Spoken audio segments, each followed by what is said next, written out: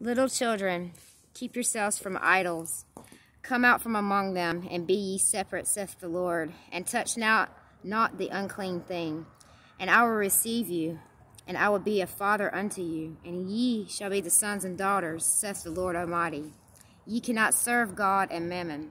Thou shalt worship no other God, for the Lord, whose name is jealous, is a jealous God. Serve him with a perfect heart and with a willing mind, for the Lord searcheth all hearts, and understandeth all the imaginations of the thoughts. Behold, thou desirest truth in the inward parts, and in the hidden part thou shalt make me to know wisdom. Man shall look on the outward appearance, but the Lord looketh on the heart. Beloved, if our heart condemn us not, then we have confidence toward God. When the Son of Man cometh, shall he find faith on earth?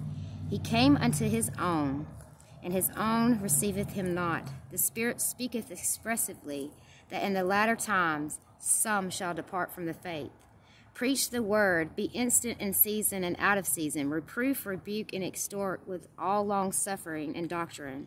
For the time will come when they will not endure sound doctrine, but after their own lusts they shall heap to themselves teachers, having itching ears, and they shall turn away their ears from the truth, and shall be turned unto fables. Of that day and of that hour knoweth no man, no, not the angels which are in heaven, neither the Son, but the Father. Take ye heed, watch and pray, for ye know not when the time is.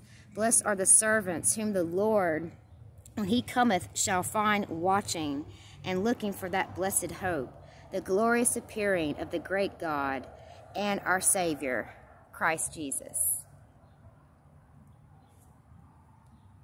Shalom, family. Keep looking up. Keep that blessed hope.